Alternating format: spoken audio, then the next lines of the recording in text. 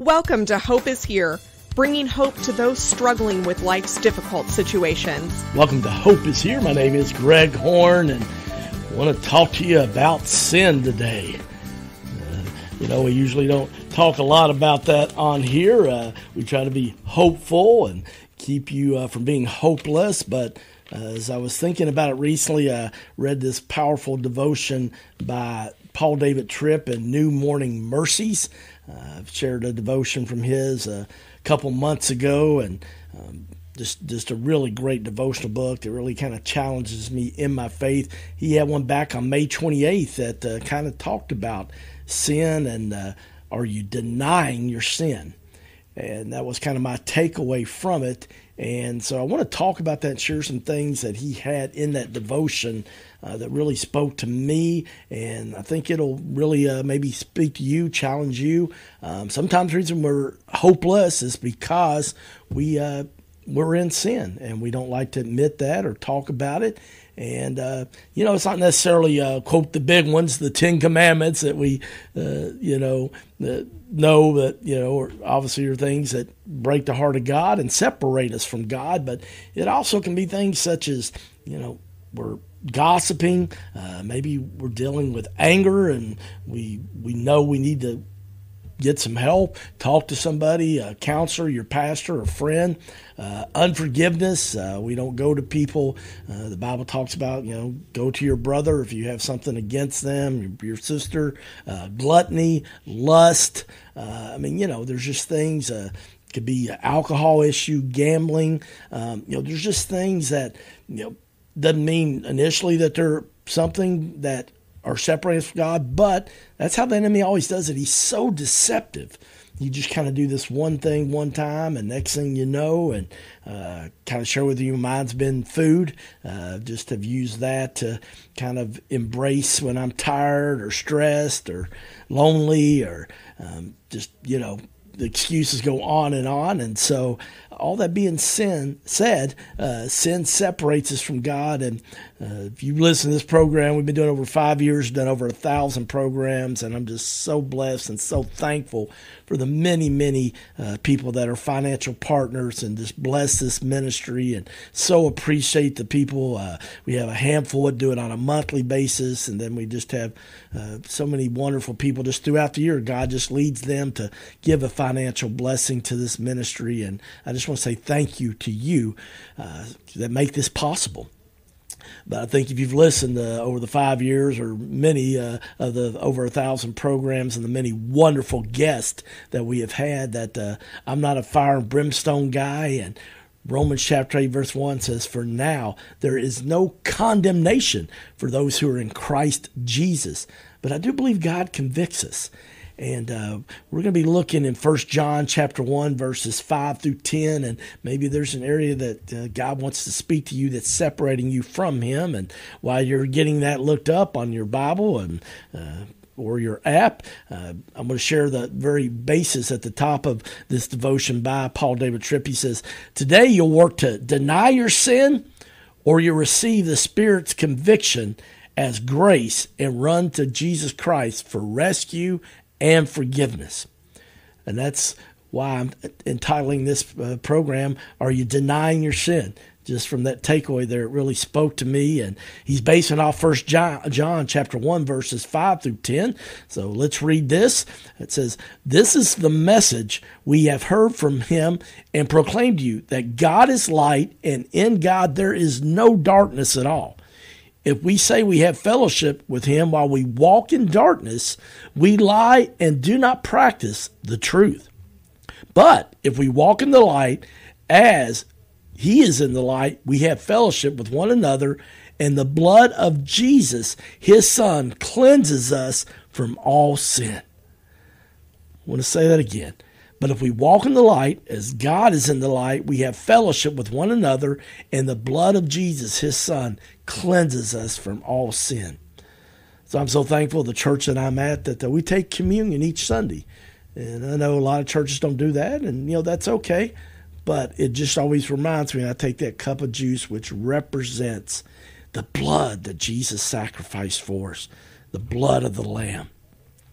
goes on to say here in verse 8 in 1 John chapter 1, if we say we have no sin, we deceive ourselves, and the truth is not in us. If we confess our sins, he is faithful and just to forgive our sins and to cleanse us from all unrighteousness. If we say we have not sinned, we make him a liar, and God's word is not in us. Such a powerful passage, just 5 verses there. You maybe want to meditate on that later this week. 1 John chapter 1, verses 5 through 10. But I want to share 5 takeaways from this passage in 1 John chapter 1, verses 5 through 10 that Paul David Tripp talked about in this wonderful devotion on May 28th. He said, number 1, sin is a big deal. You know, we sometimes like to, it's not that bad. The enemy's so good at that. But he says, grace has brought us into personal communion with a God who is holy in every way. He dwells in eternal light. The darkness of our sin is what separates us from God. The whole movement of history from the time of the fall announces to us that God takes sin so seriously that he wrote the story of history so that his son would come and through his life and death deal with sin and bridge the gap between God and the creatures made in his image. You cannot be serious about your relationship with God and not take sin seriously. Say that one more time. You cannot be serious about your relationship with God and not take sin seriously. That's one of the reasons I'm doing this program today, is that maybe that's why you've kind of wandered off, and God's like saying, no, come back to me. Confess your sin, as it talks about there in 1 John chapter 1, verses 5 through 10, about confessing your sin, and God will forgive you because of the blood of Jesus. A second takeaway from this passage in 1 John chapter 1, verses 5 through 10, because sin is a big deal, the cleansing blood of Jesus is our only hope. Because sin is a big deal, the cleansing blood of Jesus is our only hope. Jesus came and lived and died because there was no other way to deal with sin. It is so powerful, destructive, and comprehensive in its effects in us that there's no way we could have ever escaped or defeated sin on our own. Sin required the radical rescue of the shed blood grace of our Savior, Jesus Christ. Friends, I pray that, Easter's been now over 2 months, right at 2 months. And, we can't forget what it cost Jesus and the blood that he shed. And all through the Old Testament, they sacrificed the lamb and animal, and the blood of that animal for forgiveness of our sins. But Jesus, the Lamb of God, does that for us. And that's why Jesus is our only hope. And I'm so thankful that God loved us so much, and that Jesus loved us so much, that even though when he was in the Garden of Gethsemane and said, if it be thy will, remove this cup. I mean, man, so often I've asked God, hey, I really don't want to go through this, but I'm thankful that Jesus was selfless enough that he said, but thy will be done. Number 3, denying remaining sin is the height of self-deception. Denying remaining sin is the height of self-deception. You and I lay down so much daily empirical evidence of our struggle with sin that it takes a deep commitment to denial for us to convince ourselves that we are, in fact, okay. Every time we excuse, minimize, rationalize, or point the finger of blame, we are participating in that system of denial. And friends, I've been guilty of that, making excuses, blaming somebody else for a situation or sin in my life. And yet, friends, man, there's so much freedom when you just own your part, whatever part that is. There's a lot of freedom in that. A fourth takeaway from 1 John chapter 5, verse 10 is that God is always faithful to the promises of the cross of Jesus. God is always faithful to the promises of the cross of Jesus. Your Savior loves to forgive. He really is slow to anger and abounding in steadfast love. You know, friends, that is just so, so true, and maybe you just need to hear that today. You know, some of you think God's mad at you. No. Friends, God is mad about you. I heard that many years ago from a pastor, and I've never forgotten that. God's not mad at you. God's mad about you. That's why God created Adam and Eve. He wanted to have a relationship with us. And even after they sinned, you know, early on, your first book of the Bible, I think it's chapter 3, and they sinned. They ate the fruit from the one tree. Could have everything else, but yet they bought into the lies of Satan and gave in to temptation and ate the fruit from the only tree they weren't supposed to. And then they had knowledge and knew that they were in sin, and they went and hid from God. Yet I'm so thankful that in chapter 3 in Genesis, it tells us that God went looking for them. He took a walk and was looking for them and asked and said, "Hey, Adam, where are you?"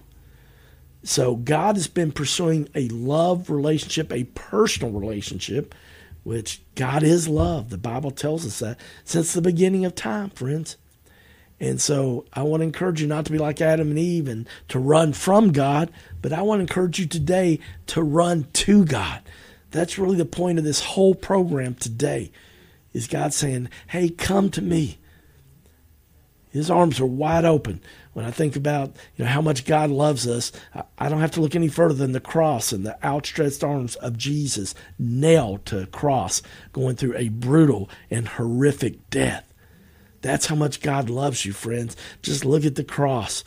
We see a lot of cross symbols, on churches, on necklaces, and just when you see that, just think about the outstretched arms of Jesus Christ and how much he loves you, and that your Savior loves to forgive. In fact, Jesus forgave those people that were spitting on him and talking trash to him and gambling for what little clothes that he had left there, and just said, "Father, forgive them, for they know not what they do." And if in that agonizing pain he can forgive them, friends, he can forgive you and me. The fifth and final takeaway I want to share here from 1 John chapter 1, verse 5-10, and this powerful devotion by Paul David Tripp on May 28th in his wonderful devotional book, New Morning Mercies. He says, "Denying sin makes a liar out of God and denies the message of his word." I'll say that one more time. Denying sin makes a liar out of God and denies the message of his word. Here's the bottom line. Either God is in his word, it's true, and when he says that you have a problem you can't solve, or you're right, that you're not so bad after all, it can't be both ways. Either we believe what God says and admit, that there could be an issue with sin, or, we just say, "No, I'm not that bad." And, friends, it's kind of either or, and that's kind of where we're at a lot of times in this world. We kind of in that gray area, and I want to encourage you to say, "No, I want to admit whatever I have in my life that's separating from God, come to him, confess it, have forgiveness," and you can do it by yourself, but I found quite often it's so much more powerful when I do it with a friend, a brother in Christ, and we pray together and kind of renew and refresh and restart that relationship with Jesus. So I'll close with this today. So why deny today what grace has so completely forgiven and covered? So today, you'll work to deny your sin, or you'll receive the Spirit's conviction as grace and run to Jesus Christ for rescue and forgiveness. I'm GregJHorn, and this is Hope is Here. Thank you for listening to Hope is Here podcast. To listen to one of our previous programs or to make a tax-deductible donation, please go to our website, hopeishere.today. That's hopeishere.today. If you have been blessed by Hope is Here, would you consider making a donation to help this ministry continue to reach thousands in Central Kentucky every day? It's simple and safe. Go to our website at hopeishere.today, where you can make a safe and secure online donation, or you can find our address to mail a check. All donations are tax deductible and they are greatly appreciated. Please make your donation today at hopeishere.today. Again, that's hopeishere.today.